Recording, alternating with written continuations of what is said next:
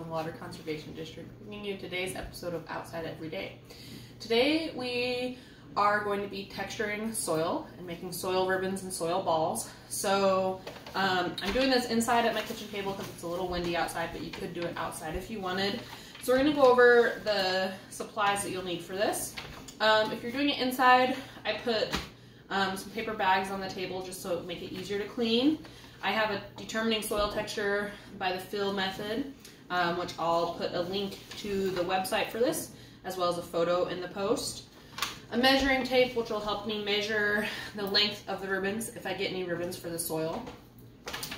And Audrey here has the spray bottle, which will help us moisten the soil to make the balls and the ribbons for. And then I wanted to see the soil texture for 3 different soils that we have in our yard. So I went out and collected those this morning. So I have some from the garden, some from our bark mulched flower bed, and some from our chicken run. So the chickens are running around all the time, scraping this up. And the first thing I want to look at is the color difference between all of these.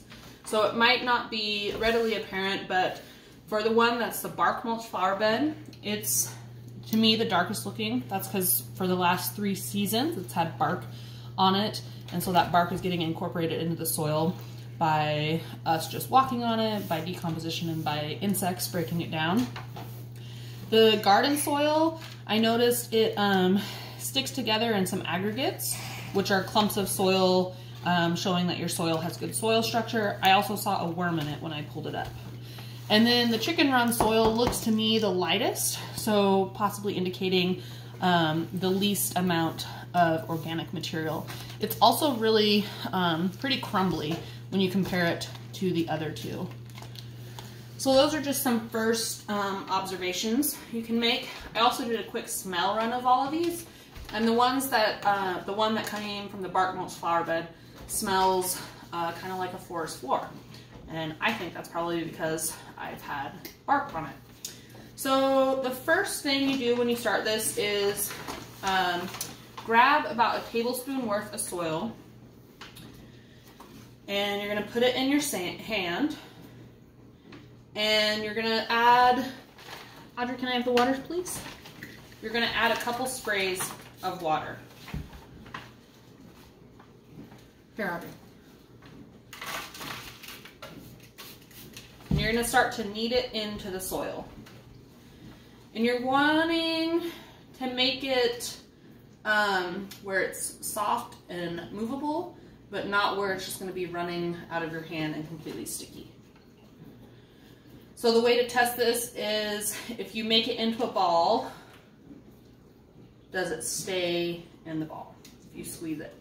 And so mine is staying in a ball. So I think that that is probably telling me that it's soft enough. Again, I got a sample from the garden soil. Audrey has a sample from the chicken run soil. And then you're going to place the ball between your thumb and forefinger, and you're gently going to push the soil with your thumb.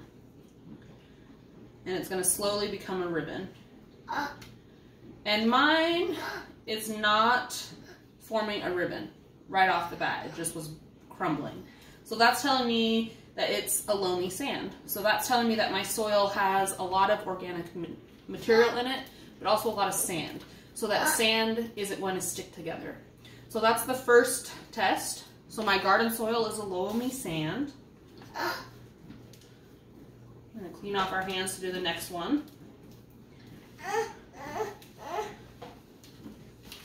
Now I'm going to do the same thing with my bark mulched flower bed. So again, getting a good, about a tablespoon size. And then while you're doing this, you'll also just want to gauge how moist your soil already is. We've been getting some rain, so I don't need a whole lot of moisture added to my soil. So again, kneading it until it's all broken down in one just kind of mass of soil. Then I'm going to squeeze it and check that it stays in the ball. It does. So now I'll start again with the soil ribbon, pushing it down with my thumb, letting it push out. I'm going to start again because it's all smashed again. but this one is definitely forming a ribbon a little more. And so that's my ribbon that I've made. And then I'm going to measure it. It's about a 2-inch ribbon.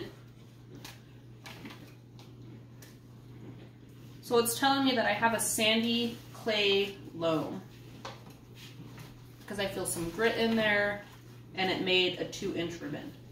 So just these two. This one was a sandy loam, or loamy sand, and a sandy clay loam. And now the last one we're going to do is from the chicken run. So this soil, it hasn't really had anything added to it. It's just been where the chickens hang out for the last 3 years. So we'll see, you can already see it's not sticking together, even though it's got the same amount of moisture as all the rest of the soil has. It's hard for me to even get it to stick together.